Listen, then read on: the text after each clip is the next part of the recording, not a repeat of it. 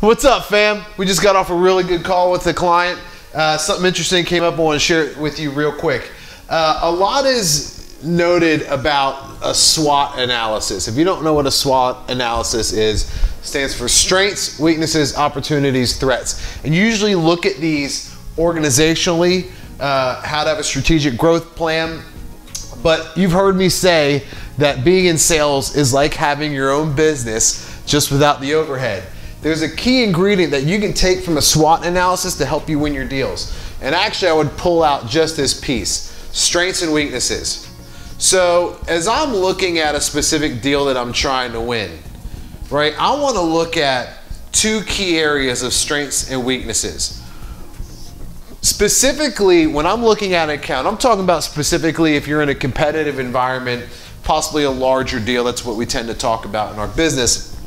I'm going to first look at, and most salespeople are going to do this, well, what are our strengths, right? And I'm going to list those out, right? What are my strengths here? I'm going to try and come up with those lists. And then what are our weaknesses in this account, right? So I'm going to come up with a couple strengths and weaknesses. Here's the key of how you use this and how you prepare next level, playing chess instead of checkers with this. You need to consider how a competitor is going to take your perceived strengths and turn those into weaknesses. And conversely, we need to think about how we can take our weaknesses, because you know the competitor is going to bring them up. So whatever weaknesses we've had, too many times a salesperson wants to kind of bury their head in the sand and say, oh my God, I hope my competitor doesn't bring up those weaknesses. Actually, I'm going to bring those up before the competitor does, and I'm going to do my best to turn those into strengths. Obviously, next level is doing the same thing with them. What do they think their perceived strengths are, and can I take their strengths and turn them into perceived weaknesses? Now we're talking next level stuff here. So let me give you an example.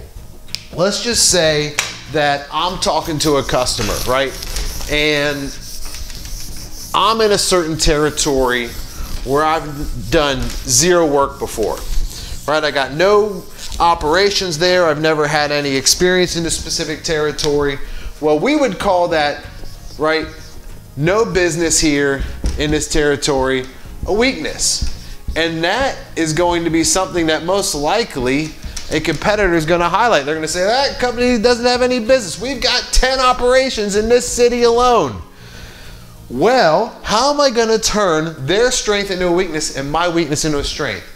Mr. Prospect, we know, clear as day, that when you look at us, one of the things that's clear is we have no operations in this area,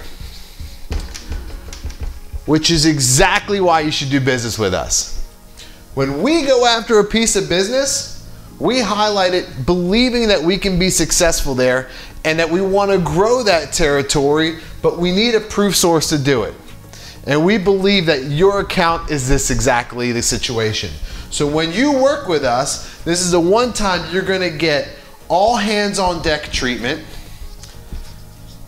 You're the most important account in the world because your success equals tenfold our success. As opposed to when you work with someone that's got multiple businesses in this area, you're just another client on the list, if you will. So you see how we took something that could have been our weakness and made it a strength, and taken what their strength is and turned it into weakness? And so here's the killer.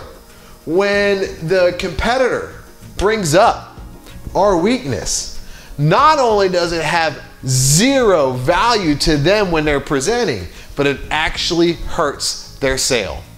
All right, so you should be able to do this pretty easily in each one of your businesses, but here's the key.